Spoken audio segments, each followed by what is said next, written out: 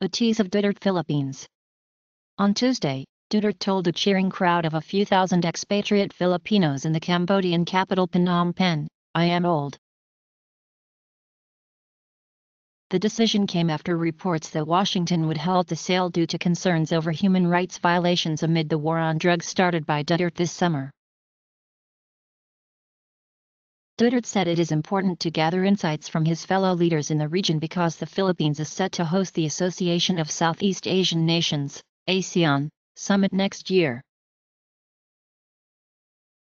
Headlines, Article M-Rec, Page Match, 1, Section Match, 1 In Cambodia, Duterte is set to meet with King Norodom Sihanouk, who invited the president to visit the country. Reuters/Sardancel Manila Philippine President Rodrigo Duterte suffers from back pains and migraine headaches, he has said in comments about his health, but a spokesman was quick to dismiss the ailment as not being serious. In November, China allowed Philippine Coast Guard and fishing boats to enter the area, which could be a de facto compliance with the ruling in The Hague.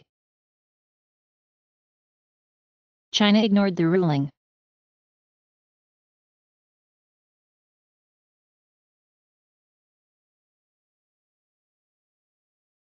Thanks for viewing this tease.